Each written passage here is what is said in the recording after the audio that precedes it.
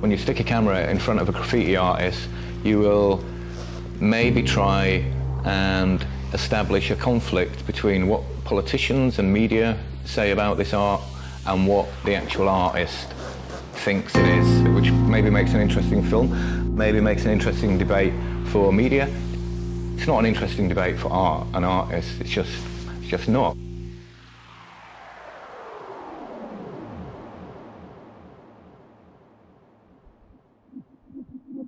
Nuart, this is third year running. The lovely Martyn Reed invited us over. Come and paint some stuff, put some stuff in the street. Stavanger is a city, you know, a population of 120,000, little quaint wooden houses. It can get very mundane and kind of culturally quite sterile until you do bring foreign guests over. I almost don't want to write on anything because I feel like it's going to ruin the mood of the town. It's so strange for a city of this size to be able to bring so many artists. It's not the center of the art world.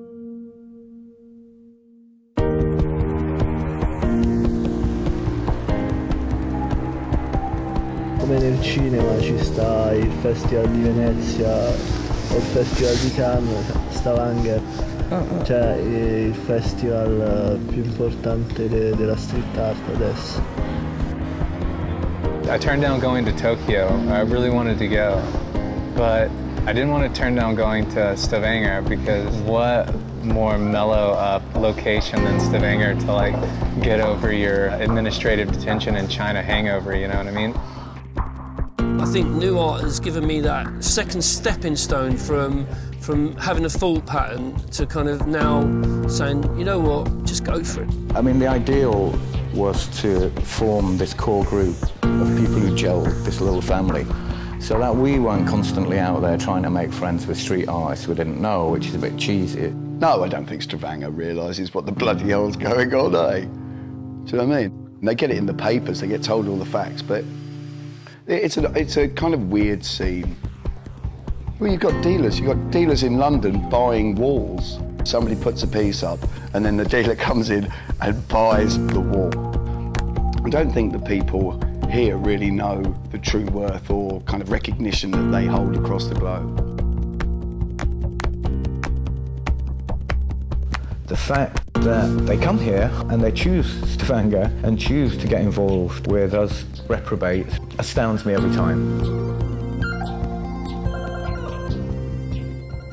The first time I saw graffiti art was in New York City in 1971. Didn't understand why people were doing this in New York. But I realized if I left something in the street, I knew that the people will recognize it and will ask who is doing that in the street. At that time, it was more to get famous. I wanted to be a pop star. When you have something new to say, it takes a long time to get admitted, long time. It takes an entire life. You know, it can take it took my life, you know, it took 30 years. I kind of got into putting art in the street because I realized that I could get it out there and have many more people see it, and it could somehow create some sort of like communication. You know, people use the streets to go to work, to get back from school, back from like fighting with their girlfriend or boyfriend or whatever, you know, and then you can tap into that and then it becomes relevant to them. I won't just put any image any old place. You know, I try to put the images in places that the people can relate to them. Choose a wall, think about what would look really good on it, try and interact with the city a bit, you know, what's going on. I think it's unspoken that the artist always looks at the location because of its situation. It jumps from a graphic to being a work of art. It may not be everybody's taste, you may piss off some people, but it's not like you're doing a burning cross upside down or anything, is it? I started to make graffitis in Paris in 1981. The first graffiti was very primitive. I used to make a small rat, you know, running along the sidewalk, because in rat you have art, the same letters and art. I didn't want to make graffiti like I saw it in New York because I thought that in Paris the environment was completely different than in New York. I made a trip in Italy with my parents, and I remember to have seen some images of Mussolini with stencil. So both things mixed, you know, combined. The thing I saw in New York, the thing I saw in Padova when I was a kid, both things mixed and combined. I decided to make graffiti with stencil.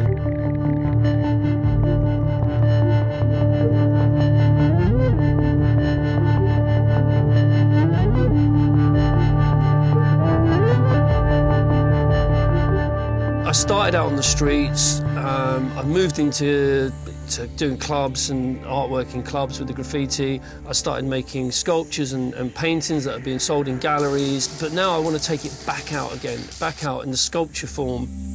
I always saw myself as an artist. So when people were saying that what I was doing was vandalism, I wanted to combine the two and bring both sides together. So it was mixing the two, that saying, look, I am an artist.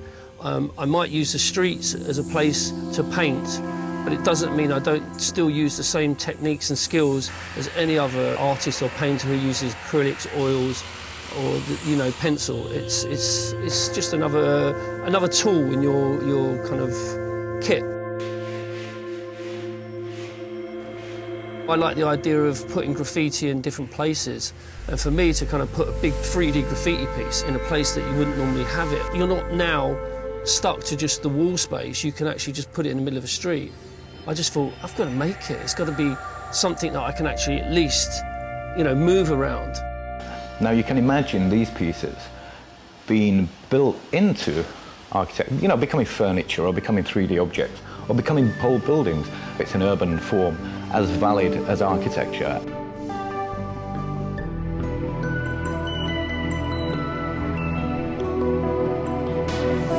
My work's been a melting pot of the things that I've been inspired by growing up. So there's obviously graffiti, there's skateboarding, there's comic books, there's pop art. And I guess pop art was the first time that I saw art that combined all these things, but put it in a fine art context. When I saw Warhol and Lichtenstein, I'm not quite sure how they've managed to make this art, but I kind of understand it as art. I think people are advertising savvy, they know how to break down the images and the communication. And what I try and do is subvert that. My work's always been about subverting common imagery that you understand. As Lichtenstein said, his imagery is always about someone else's art. Never imagined I could wake up every morning and like what I did and manage to survive doing what I like to do. He's a really good example of someone who can go into popular culture and take influence out and merge them. And I think if you put his whole body of work together, you know, you get this massive collage of influences from everywhere.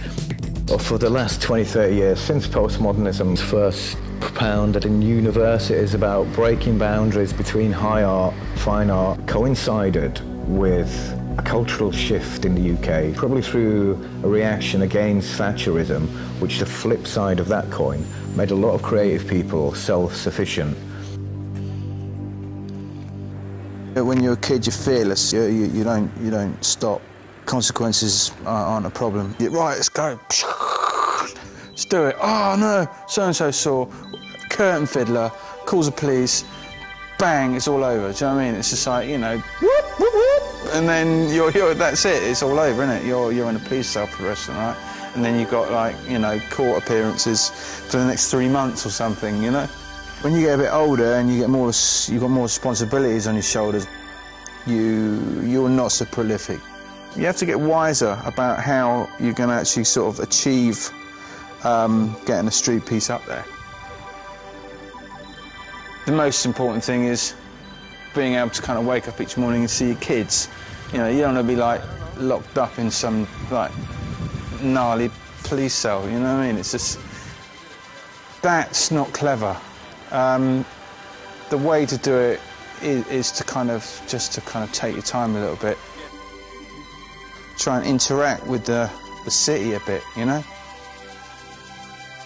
And then find means and ways of being able to execute the painting without being seen.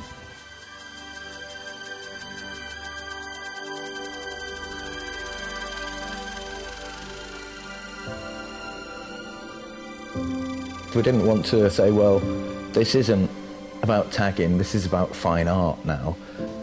I think someone like Word to Mother is so prolific. Everyone's walking around with, his tag on their shoe or their bag, or there he is, running around like a maniac. And it does remind everyone that this art form all started with a tag.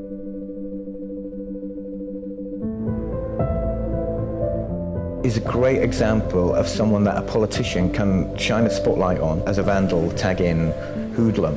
But that's not Word to Mother, that's one aspect of the culture that he's involved in.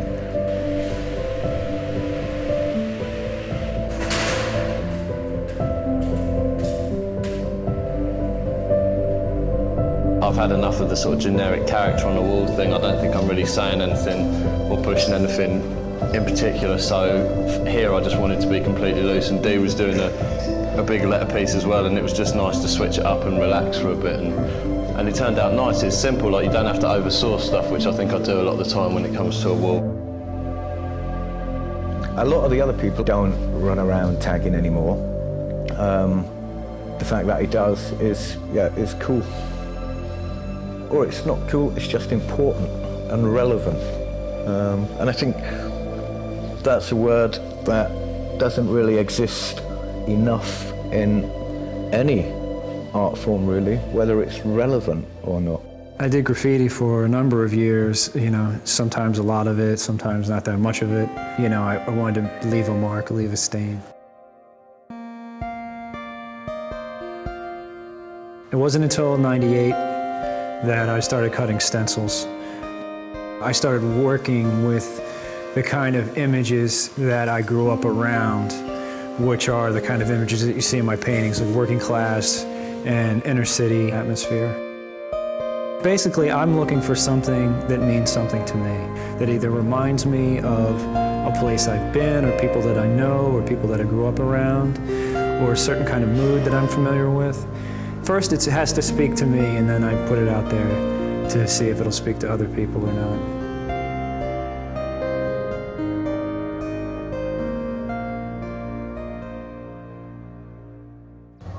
You can see here in the background, they're doing one of our projects, laser tag.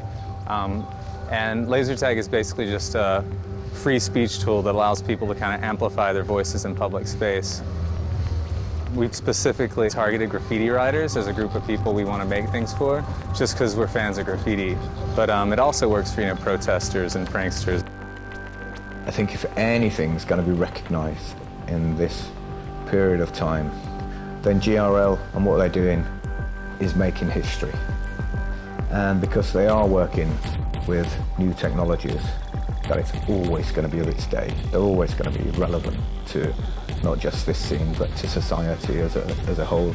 But you give people a laser pen and they're still going to draw a giant cock. I never thought, really, I'd get arrested. I thought we'd get deported, for sure. I was traveling all over the world, kind of bouncing around and just looking at graffiti everywhere, but I knew I had kind of signed up to help this group called Students for a Free Tibet do some political protest in Beijing. I went to Beijing, I built the tool, I tested it, realized I was being tailed, met up with my friends, and we were like, I'm being tailed, we gotta, the laser works, someone else is gonna have to do it because they're gonna pick me up. And then before we could even leave the bar, they started picking us up one by one as we left. And then I've spent the next 6 days in administrative detention in China. They take me out of the cell at least once per day and usually all night long, just to interrogate me. Of course, we had nothing to say because they busted the operation in the first 26-hour interrogation session. So the rest was just rubbing it in. I was told I was going to murder China, and that while I didn't actually plan to wield the knife, I made the knife, and that I should show them the hand. You know, this was literally the way they said it. You're a clever man, Jamesa, but you're lying to us.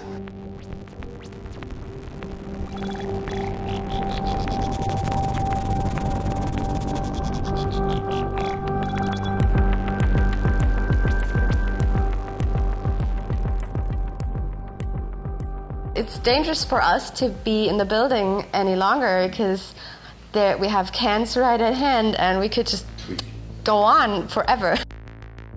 Herakut society is true artists, not people in universities studying fine art. It's just someone with a sketchbook drawing all the time. I like to say he does the fine art part and I do all the trashy parts and do all the messy stuff, the drips and everything that's more fun to me. But it's a good contrast, and we like that contrast. Very early, I tried to find a good way to make my illustration character in a realistic way, give them life. But then I start with realistic, and I do only realistic. We like to see it as a conversation that we have, and he puts his, it's his input and mine, and we're basically drawing or painting our thoughts. But the good thing is that we do illustration in a totally different way. That's very different dynamic levels, and I think that's the interesting point. That's the reason why it makes was heißt Spannung? Tension. It has a lot of tension. But I felt like this is a very honest piece. For all of a sudden, the wall wasn't so big anymore. We claimed it. We really made it our home, or the home of our little rats and creatures.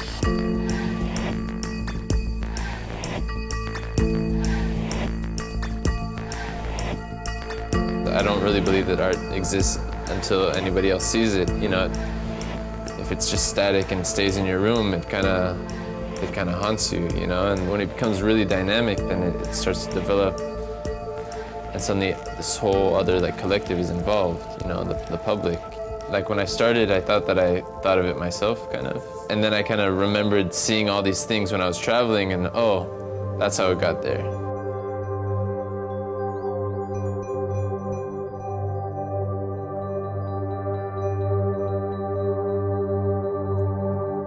I just started working with cardboard because I like the aesthetics of it. It's a very immediate material, it's accessible, it's always there. And it's trash. You know, I deal a lot with ideas of things being temporary. I think that's one of my motivations. I kind of see my work as sometimes like borderline kitsch. I just want to try to find that most basic and simplistic human thing, you know, because art is for artists, politics are for activists, you know, and it's kind of like you're all in the same shit together, you know.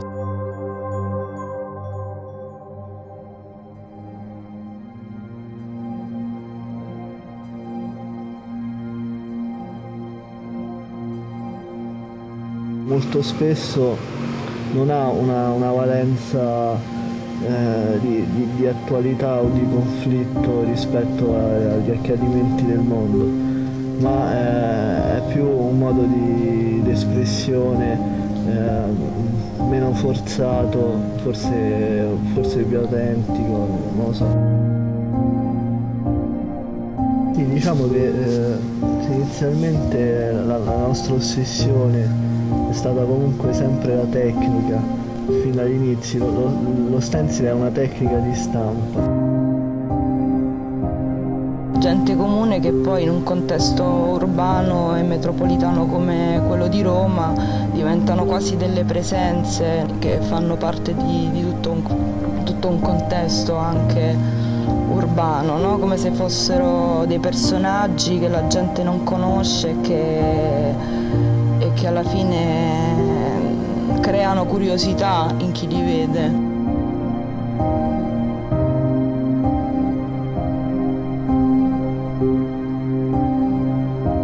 Diciamo che qui in questa occasione abbiamo deciso di riprodurre in grande scala un'incisione di Doré che riguarda un'incisione della Divina Commedia, riguarda appunto una scena dell'inferno. La scena in cui le anime dei dannati praticamente salgono sulla barca di Caronte per arrivare all'inferno, fondamentalmente.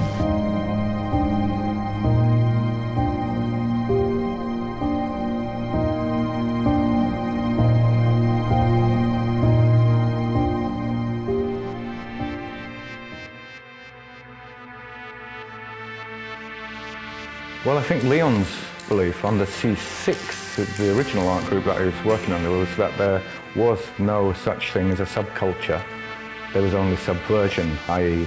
you couldn't invent a culture, you just had to subvert cultures that already existed. Lots of stencils that I've done have always been to promote or invade a territory, localised to those particular shows. Well, I keep coming back to Nuart because I don't seem to be able to get out of it. But I enjoy the show as well. I mean, it's nice to actually work on something consistently over a period of years and build something. So that's quite nice.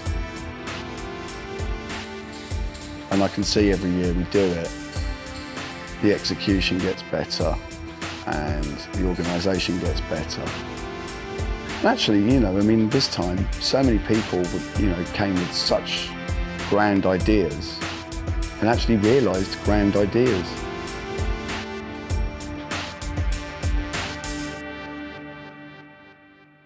To have this freedom, all the freedom we have, you know, the way we can work, all the space that we have, that does a lot for the artists. From the point of not being a selling show, it's a fantastic opportunity to do something that really is in your heart to do, rather than do something that might have element of, oh, must sell this, you know. It's all, from what I've seen, it's all about pushing yourself. No, it's nice to come out and do something that's new and something different from where I've been before, and just trying to keep it interesting for me. It's a kick up the arse to produce something which is hopefully going to raise the bar. I always look forward to Nuart because it's the only festival where, as an artist, you might get punched by the curator, you know? It really illustrates the difference between like doing something in the art world and doing something in the street art world.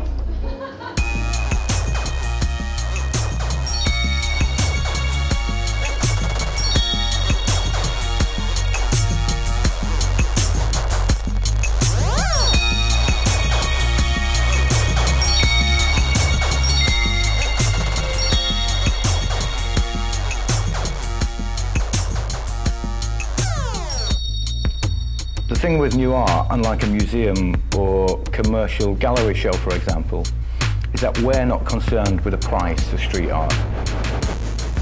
Our only interest is with its value. Nuart leaves behind a body of work that the population can engage with every day of the year, which is absolutely unique for a city of this size.